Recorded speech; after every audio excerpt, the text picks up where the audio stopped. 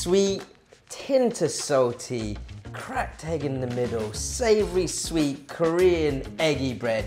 Yeram bang.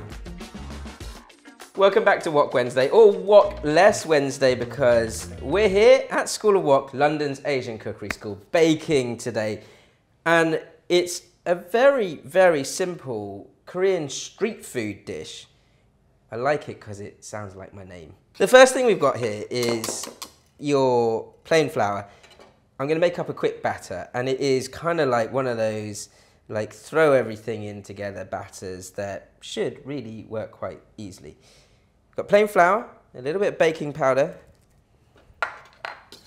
Just make that nice and uniform. Some sugar. And you're thinking, wait, this is a savoury bread. It's actually more of a cake with salty ingredients in. And you get that perfect balance of sweet, salty flavour. Kind of like a cake version of sweet, salty popcorn. A couple of eggs. And then just start to break those up a little. And we've got a pinch of salt because you want that bread or the cake to have a bit of sweet salty in it, as well as the sort of bacon and things that I'm going to add to this later on. And then I've got some milk here.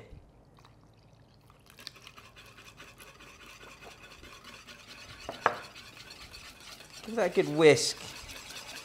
Start to incorporate all that flour.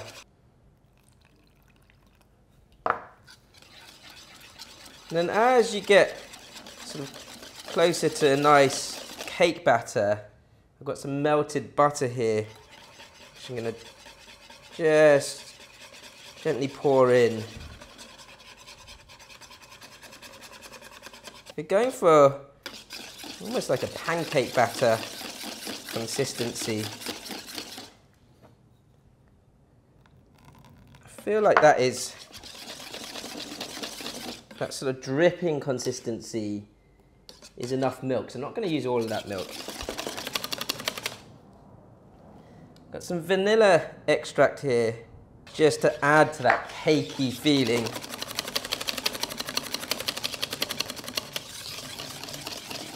Now in not just Korea, but all over Asia, from a bakery perspective, the breads tend to be that much sweeter, which is why this recipe has a fair bit of sugar in it. So that cake mix is pretty much there.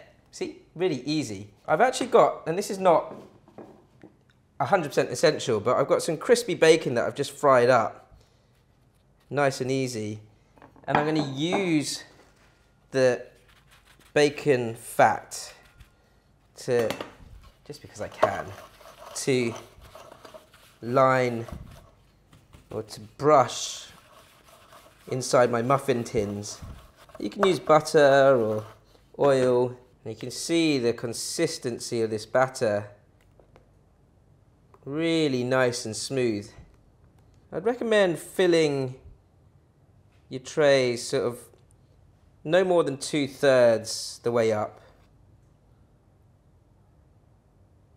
Next, again, optional, I've got some mozzarella, just grated mozzarella here, which I'm going to place into each tin.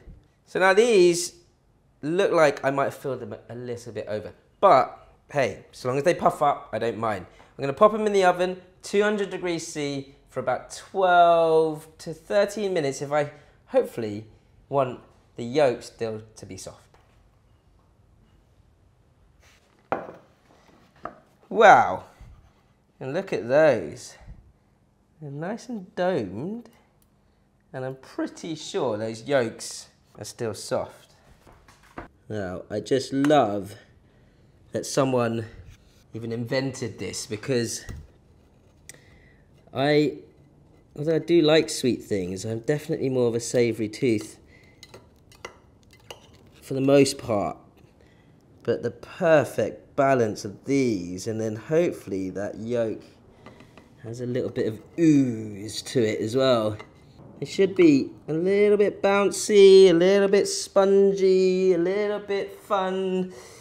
And then these bacon bits kind of just leisurely sit on top, show you that sort of lovely yolk.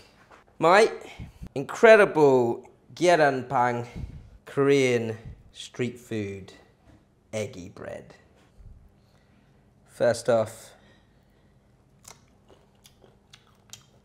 good way to start your breakfast off.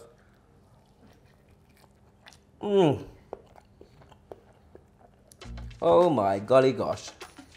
If you don't try this, there's something wrong with you. You've got that lovely stringy cheesiness inside from that grated mozzarella as well. Gyeranpang, I love you.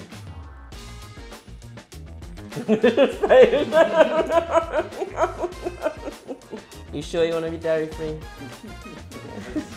Not a choice. Don't forget, like, comment, subscribe, eat more gyeranpang.